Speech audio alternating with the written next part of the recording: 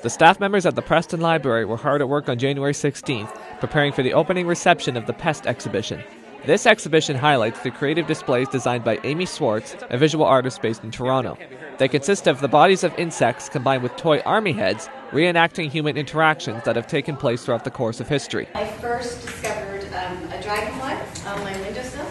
My mother had died and I was pregnant, and that insect was so still and beautiful, and it made me think of that life and death duality.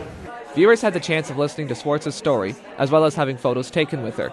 Many people of all ages were keenly interested in what she had created and were inspired by her outlook on life. I started to collect insects. I don't really know why, but I store them in all these little containers. And then I didn't know to put them in the freezer at the time, so they stunk, right? Like you put them in these containers and then you open them up and it's like, whoa. And then I had children and they started to have toys. And actually Andrew's mom brought over this big bag of toy soldiers that he had when he was a kid. And he had very carefully painted them. They were beautiful. And some of the heads had fallen off and the arms. And one day I attached one of these beautiful heads that Andrew had made to a moth. And I called it Mothman. Amy Swartz's Pest exhibition runs right through until February the 24th. For Spoke Online, I'm Wesley Butler.